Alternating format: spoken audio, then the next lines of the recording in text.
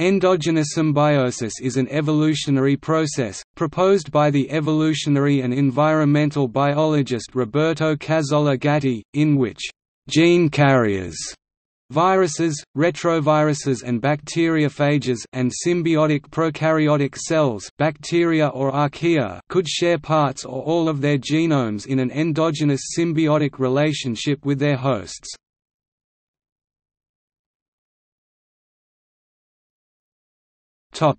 Context.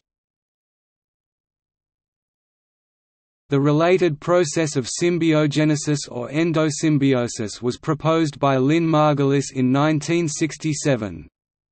She argued that the internal symbiosis of bacteria-like organisms had formed organelles like chloroplasts and mitochondria. She proposed that this had created the eukaryotes, and thus driven the expansion of life on Earth. She had argued that this process of symbiotic collaboration had run alongside the classical Darwinian cycle of mutation, natural selection and adaptation.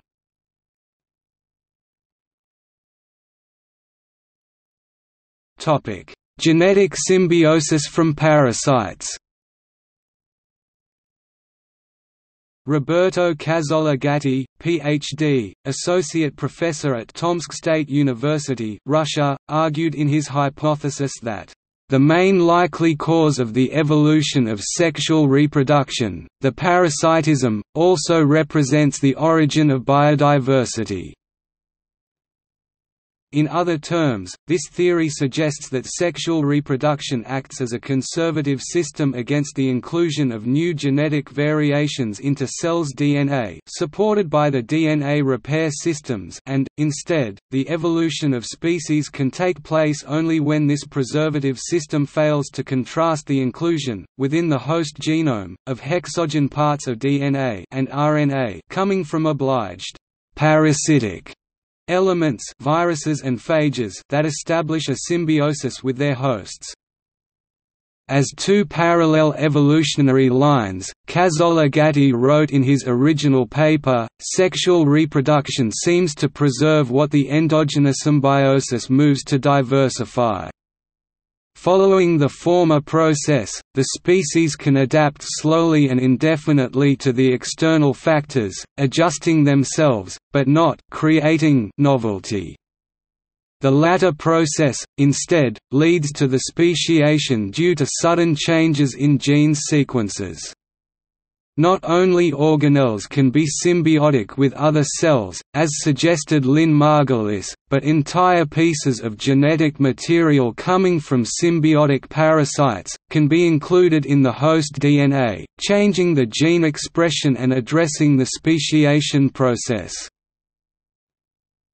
This idea challenges the canonical natural selection models based on the gradualism of the mutation-adaptation pattern, providing more support to the punctuated equilibrium theory proposed by Stephen Jay Gould and Niles Eldredge.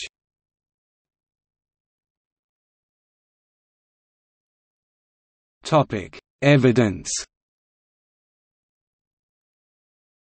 Two independent studies provide support for the hypothesis.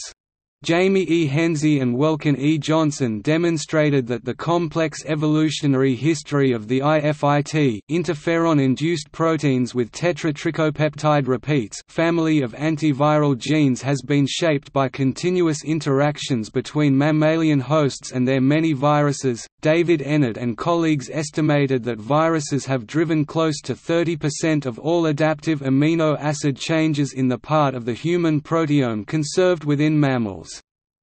Their results suggest that viruses are one of the most dominant drivers of evolutionary change across mammalian and human proteomes. Previously, it was estimated that about 7 to 8% of the entire human genome carry about 100,000 pieces of DNA that came from endogenous retroviruses.